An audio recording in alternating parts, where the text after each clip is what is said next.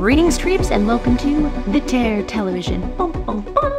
Jordan Peele's Monkeypaw Productions is doing a remake of Wes Craven's The People Under the Stairs. This is pretty fresh off the presses, so we don't have a ton of information beyond the writer and the producers just yet, but the thought of Monkeypaw taking this one on is pretty exciting in itself. Of course, we will keep you posted. The first trailer for the upcoming Blumhouse Imaginary has dropped. There was lots of speculation going on about this one when the first teaser came out, asking audiences to close their eyes and imagine. But this is a real movie with real visuals featuring a teddy bear possibly possessed by an imaginary friend of some sort that looks like it's really ready to tear some shit up. And you can watch the real trailer over on the site right now. The first teaser for Terrifier 3 has dropped, featuring Art the Clown, of course. Terrifier fans got a peek at this one in theaters with the Terrifier 2 re-release. Now it's online, so you can watch it over and over and over again. In comic news, Dark Horse just announced an upcoming Ghostbusters comic book. This miniseries will bridge the gap between Afterlife and Frozen Empire, and it is called Ghostbusters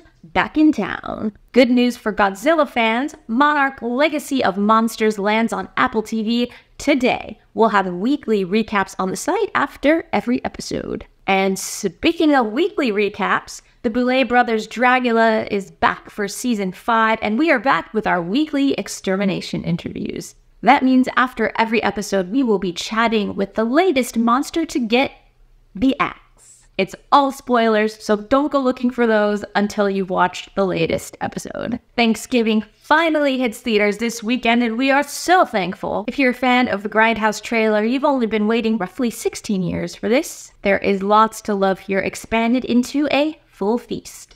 It's a straightforward, proper slasher, and it is definitely going in the annual rotation. It's a Wonderful Knife is also in theaters. That's our Killer Angel subscriber cover. It is a Christmas slasher, which means you can watch 2 holiday slashers in the movie theater this weekend. We are just really enjoying this slasher renaissance. Bring it on. More. Give us more. All right, that's all I've got for you. Have a wonderful weekend, a magnificent week, and I'll catch you next time for more The Terror Television.